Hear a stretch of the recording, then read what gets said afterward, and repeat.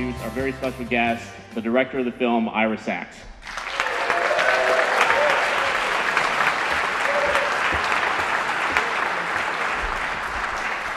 Thank you. Thank you, Eric. Thank you, Brian. This is a pretty special festival that you have here. I just learned that nobody is paid anything who works for the festival, and all the programmers are here because they love cinema, and they love movies, and they love movie theaters, and it's a real honor to be a part of the festival tonight.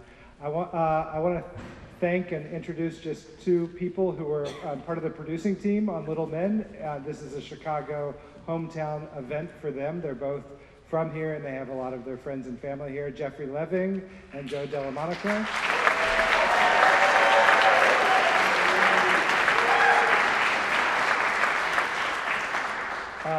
This is a film really about neighborhoods. It's about the changing nature of cities. It's about friendship. It's about many different things which we can talk about afterwards. I'll be up here to discuss the film. But really it's about what happens between people in their own homes, in their own communities. And for me to be with the film in Chicago with this group of people who are here tonight, all of you, is what makes it actually very special and very human. I'm excited for you to see the film, and I'm excited to talk with you about it, and thank you so much. Not after I pressed it. Okay, got it. Okay, great. My name is Scott Tobias, and I'll be, conducting the Q&A and hopefully opening things up a little bit for the rest of you. But please, for now, welcome back the co-writer and director of the film you just saw, Ira Sachs.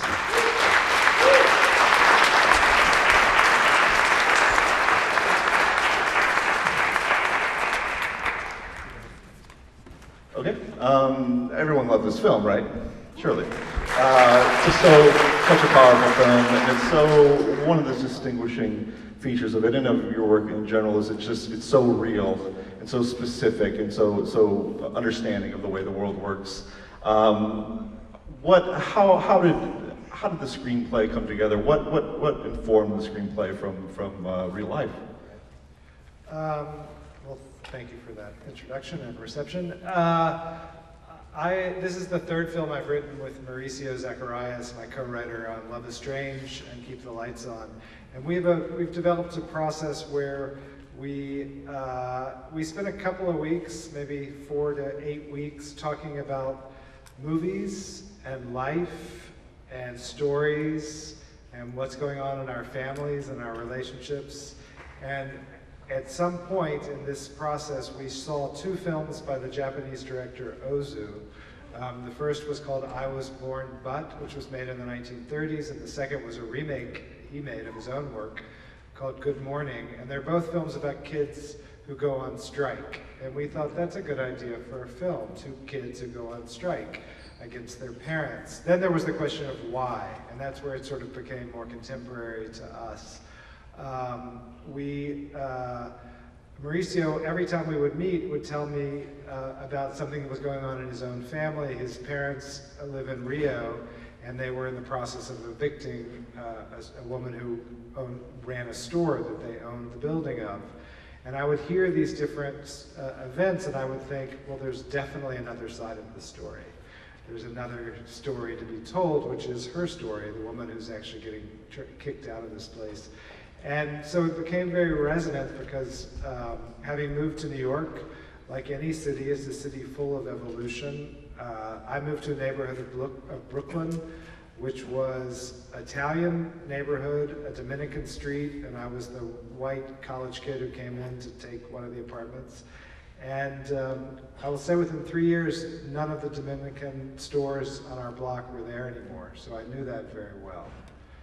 The last thing I'm going to just say in terms of, there's a million different inspirations, but I just want to say one that's relevant tonight. My best friend growing up was a boy named Greg Isabel, who's here tonight to watch this film. So I'm very happy to have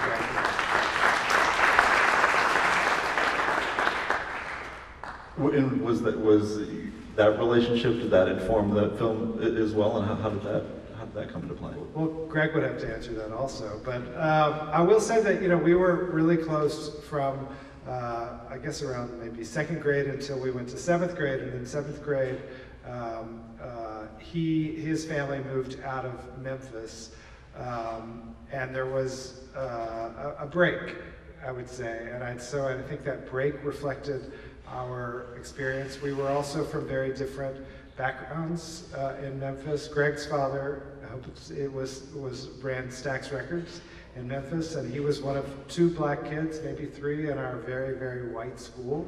And so I'm sure that has its own story. And we were extremely close. And then I would say the way life does, and also the way adulthood does. As kids, you're able to cross boundaries in such a different way than adults seem to be able to manage. And that was something that I knew very deeply. I also was involved in a theater program when I was a kid called the Memphis Children's Theater. And we were all so different. We were black and white and gay and straight, and from the poor neighborhoods and from the suburban neighborhoods, and somehow we managed to make theater together. I've never seen that repeated as an adult at all, that kind of bridge that people were able to make when they were under the age of 13. So talk about, I guess, the casting of the boys, because they're really exceptional in it, but it's not always an easy thing to find, young actors who can pull off roles this complex. So how do they get cast? I'd seen a film called The World of Henry Orient, if anyone remembers that, with Peter Sellers. And there's 2 girls in that film, and they're incredible. And I kind of knew from that film that I needed to find kids who would be interesting to me, who would be original, and who you could never forget somehow. I didn't need to find, it wasn't like finding Judy Garland in The Wizard of Oz or something. Like they didn't need to be the one kid and there'd be 10,000. So I worked with Avi Kaufman, who's a casting director in New York. She has done a lot of very successful kids casting. She found the kid in The Sixth Sense. She found the kid in Searching for Bobby Fischer, the kids in The Ice Storm, the kids in Life of Pi. She's like a kid whisperer. And through her channels, I met Theo Taplitz, who played Jake, and he sent in an audition from Los Angeles, where he grows up. And literally, though he was working with my script, it was as if it was a documentary about the kid in my movie. It was so organic and comfortable, his relationship to the text. Cast him basically the next day. I had a few open calls in New York. I put up a sign, I didn't personally, but someone put up a sign. I used to, most of my films, I'm the one who put up the sign, but in this one there was another guy. And at the Lee Strasberg Institute, where method acting originated in New York City, been around for 80 years, and one kid, Michael Barbieri, has been a student there since he was 9, he's now 13. He saw it, his father took down the information, and he came in for the call on the day that I'd cast Theo. And he came in to read for that part. And I said, okay, switch parts really quickly. And he was just so incredible as a kid that I knew somehow I needed to make it work, that he would be in this movie. I wanted to tell you 2 things about Michael. One, he has recently been accepted to the LaGuardia High School for the Performing Arts. And 2, right now he's in South Africa shooting The Dark Tower with Matthew McConaughey, his second film. So he's a talent to be a lot to be expected from. And how did these boys get along? I mean, was there a process of them getting to know each other, them being able to seem like friends? Kids, and I would say actors in general, understand that you need to make relationships really fast without any history. These kids had an instinct for that. I don't rehearse my actors in advance of shooting, so we have no formal rehearsals. We don't read the script together. We don't work on scenes together. I talk to each of the actors individually, but one thing I've learned to do is to create situations where they can spend some time together. It seems to work even though it's very minimal. So for example, these 2 boys went out to a movie together and then I think had lunch and hung out for an afternoon, and somehow, and actually they practiced a lot of skating together. And the combination was they got really, really comfortable really fast. So where, one of the standout elements of little meant for me in this, in this conflict between the adults is that you really have a full understanding of where everyone is coming from, but not necessarily, but there's a balance that you're sort of holding there. Where do you want the audience's head at as far as this whole conflict is concerned? It was important to Mauricio and myself that we not, in a way, give anyone too many of the winning cards or the losing cards. So there's no real victim, there's no real kind of villain in the film. In a way, what we tried to do is make them very close to each other in terms of class. Paulina Garcia's character, Leonore, is a well-educated woman, but she's a recent immigrant. And so she's kind of been pushed down a class from where she probably originally came from. Greg Kinnear's character is in part of what we call the creative class. He has also inherited this building, but they were a middle-class family that grew up there. So I really think it's a film about the middle class. It's about that kind of space that is very hard to hold on to. We have some questions out here, I assume. I'll ask another one and then maybe just open things up if that makes sense. One of the things that again, with it going back to that issue, I mean, with this film and with Love is Strange, you can almost, they almost could be defined as issue films, but they're not issue films at all. Everyone saw Love is Strange, right? Surely you did. But yeah, so I mean, when it comes to the issue of gentrification, how do you see this film, I guess, contributing to that conversation? I like that I'm in a room where you can say everyone saw Love is Strange and people clap. This is my audience. These are my people. Of course they did. It's not every room. To me, this film, gentrification, is a kind of word that's very much of this century, you might say. The issues of land and money and the struggles that people have to hold on to their property are ancient. I have often thought about Jane Austen. Every Jane Austen book is about two subjects, love and money. They are the subjects in which we see both drama and character. So for me, this is a film about how these people deal with the struggles that are in front of them, and by making that very personal in a way, by really trying to understand their challenges, I hope to make it not, to me it's not an issue film, because it's about the stuff that everybody is always struggling with. So we have any questions? They should come up to the mic. There's a mic. Oh yeah, how about that? There's actually a mic up here if you can make your way there, or,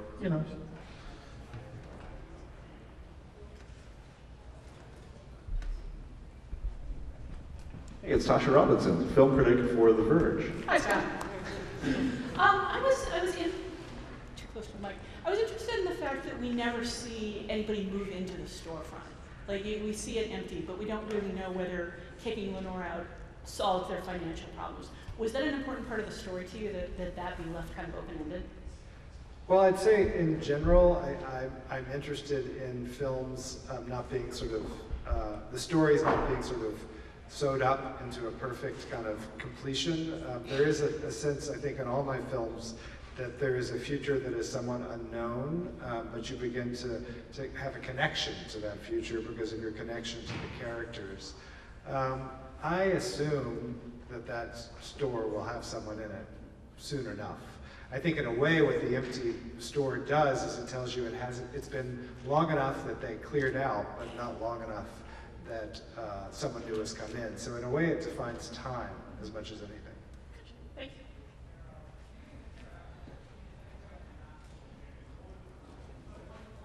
you. No?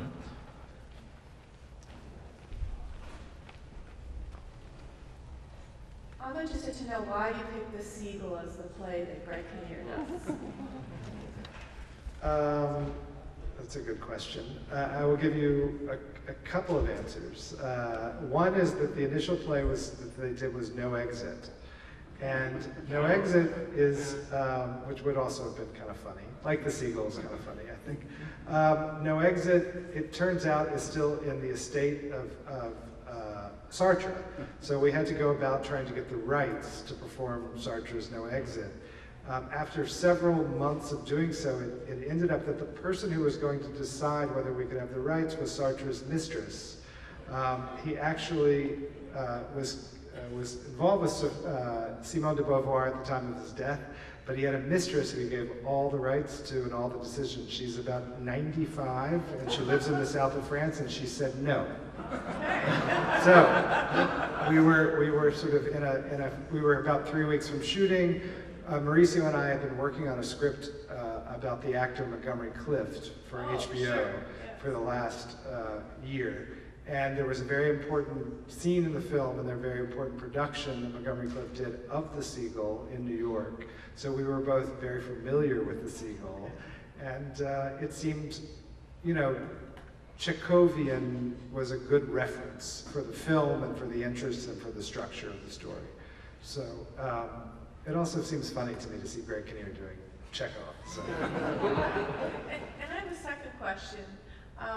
The relationship of Lenore with the grandfather, I sometimes felt that there was an indication that there was something more personal there than just a business or a friend relationship. Is that something you intended to come across?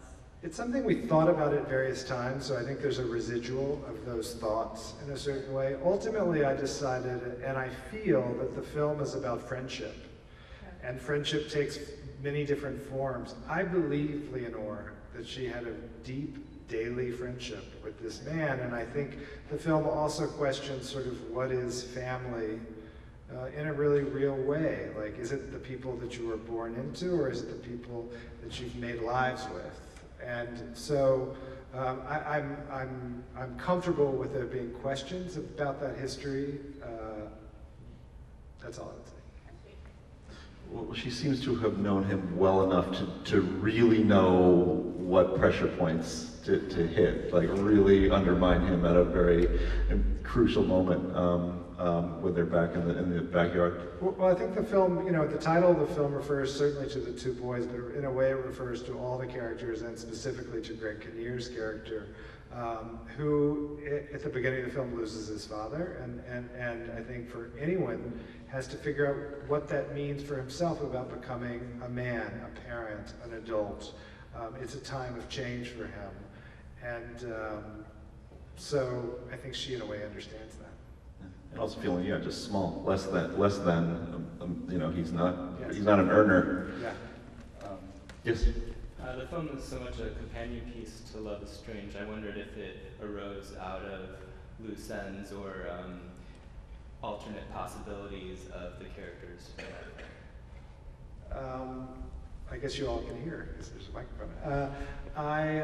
No, I would say that there was an interest. We had made a film called Keep the Lights On previous to that, which was about two men in their 20s. Love is Strange was focused on two men in their 70s, 60s and 70s. And so we were interested in kind of a third film that dealt with relationships between two male characters and a kind of the third generation in a way. And I also wanted to make a kids film. People tell me that you can't make an art film, which is a kids film, but that was my intention, to be honest. But it feels so much of an ensemble piece, also the Brooklyn setting and the way it shifts perspectives, and it seems very... Yeah, well, I mean, they were made back-to-back, these two films, you know, 2-year difference. So I think I'm a 50-year-old man with 4.5-year-old twins and, you know, 75, 80-year-old parents. I feel very much in the middle of something. And so this question, all of my films are very personal, I guess, and I think these questions of generations and responsibility are ones that I don't have to go very far to think about. They're very immediate to me. So I think they're interrelated because of myself in some ways.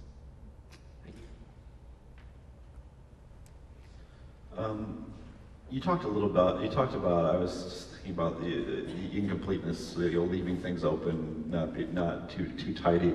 Do you see yourself following through on Jake at any point? Because I think there is, a glimmer of something in his friendship with Tony that he can't really understand or identify. Do you see yourself returning to that territory? Antoine Doinel? Yeah, exactly, right.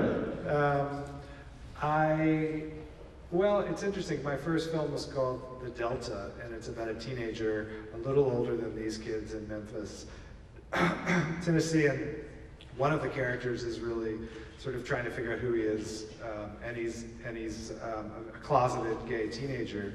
I don't know if Jake is gay. There was times when the script flirted with making that decision. It felt totally something we could not decide for the character or the actor. It felt like an imposition. I think in some ways the film does lead to that next, it almost leads back to the Delta. And my hope is that this kid, whoever he becomes, doesn't quite have to go through the same things that kid did. That there's been some shift in time that makes his teenage years better. Another question? Yes, I wanted to thank you. I think the themes in the film are subtly provocative and relevant. And I kept my kids up late tonight, and I have twins, so I made that decision as a parent. So thank you for giving us a dialogue to have that conversation about so many themes. I wanted to speak or ask you to take a minute to talk about the theme or the scene with the teacher in the classroom and the idea of reverence and death in the poem and where that came from and why you left it so open-ended. I will say that teacher, Mauricio Bustamante, is Tony's teacher in real life, in the acting school. One of the things I try to do is kind of fluidly and sort of hopefully unselfconsciously bring the real world into my movies. So, 90% of the film is scripted, but the other 10%, there are certain scenes like that scene where I've cast actually. Those are all kids who are in acting programs in New York, and they're all kids from the right neighborhood that we're talking about. They're very mixed in terms of their backgrounds. So the two of them, the actor Michael Barbieri and the acting teacher, know each other really well, and they were able to kind of go somewhere really free in doing that scene. The challenge was how long the scene should play. That was a very interesting, in editing we kept shifting it. Ultimately it seemed very important to kind of finish, and I'm glad that we've done that. I will say that he's talking about the Sanford-Meisner technique, this repetition exercise, and it's kind of blasphemy because they're in Lee Strasberg, which is method, the exact opposite school of acting. So I've kind of, brought a kind of conflict into the story. The poem is from Annabel Lee by Edgar Allan Poe, and again in that scene, that was an actor, not a teacher, who played that scene, but I wanted to somehow mess things up, and I found that book in a bookshelf while we were shooting, and I said, read this, and I knew there would be no rights issues, because Edgar Allan Poe is pre-rights, so I knew we could have it if we needed it. So, yeah. Well, it worked, and it left it open-ended, and I appreciated the possibilities that it really brought on. Thank you for bringing your kids, and I think it's a film for adults, certainly, but I feel like I wish there was a kind of mechanism where kids were able to see films about serious stuff in the cinemas, which I feel is kind of lost these days. Well, if you're ever interested in showing it to their classes, let me know. Okay. I'll wait for you, thanks. Okay. All right, any other questions? Oh, one more.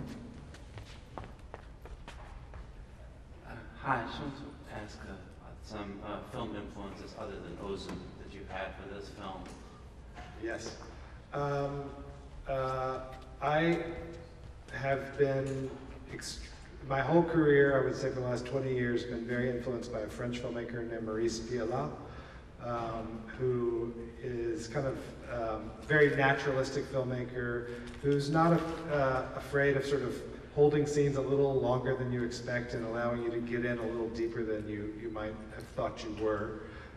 He also shoots very specifically in the same framing that you see in this movie, which is a kind of medium shot visually. Every shot in a way is its own form of portraiture. So the shots are not telling you exactly what to feel. They're allowing you to have some space and connection that is still respecting your own kind of response to the characters.